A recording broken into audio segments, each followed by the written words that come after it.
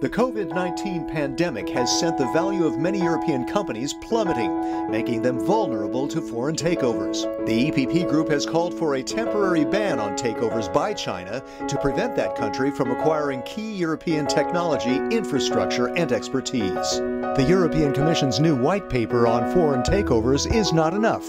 Quick action is needed to protect European companies. We as European People's Party, we are the party of competition. We are the party of open markets, of trade relationships.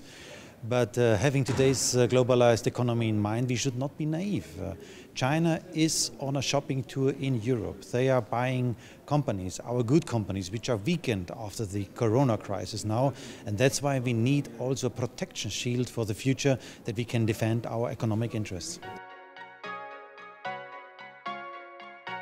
In the last years, Chinese companies had taken over about 360 European companies. Chinese companies have taken shares on 4 airports, on 6 seaports, and on wind parks in 9 European countries. And it can become dangerous because of the question about technology.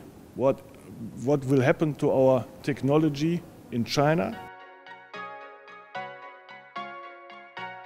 We are in the corona shock situation where the European economy is heavily under pressure.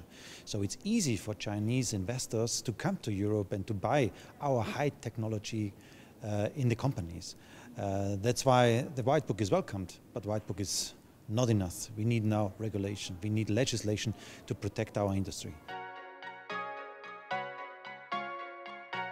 When we speak about the modern technologies, then it's in the high interest of the Chinese to buy our companies and to get this expertise, to get this knowledge. And that is what we have to stop, because they are the future jobs and we have to protect them. If a company gets state aid, it is unfair competition. And so what we want is to protect our economy not against competition. We want to protect our economy against unfair competition.